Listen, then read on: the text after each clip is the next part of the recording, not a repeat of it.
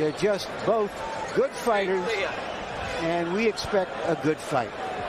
Any true knowledge. Hard right hand by Bailey. Drives Hurtado back. Hurtado takes the left hand. A lot of his power away. He's a power puncher. Make him throw it away and be out there thinking, I don't have any more.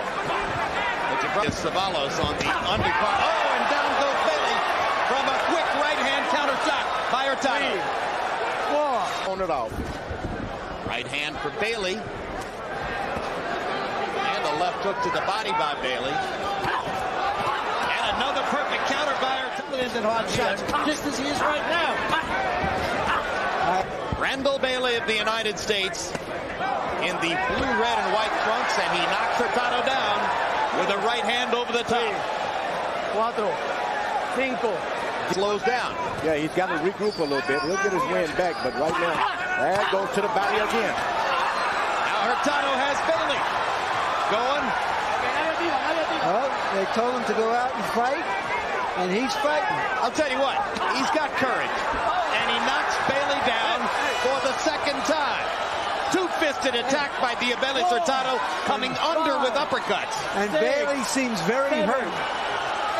It's that body shot. It was a body shot. I agree with George. It was a body shot. Diosbelys Hurtado finally reels in a big one. Diosbelys Hurtado. Larry Nicholson striding, sliding. And Hurtado, like most of the... showing the right.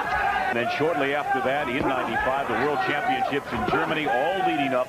Of course, Nicholson, a student at Northern Michigan University. Actually went there on the Sarge Johnson Scholarship. Great combination. Larry seemed a little disoriented after missing with a wild right. Came off the ropes and they're right there now. Both in the middle of the ring. And at 132 pounds. Two very, very classy boxers. And Nicholson to his knees. Made go. In fact, Larry Nicholson never really scored in the bout until very late in the third round.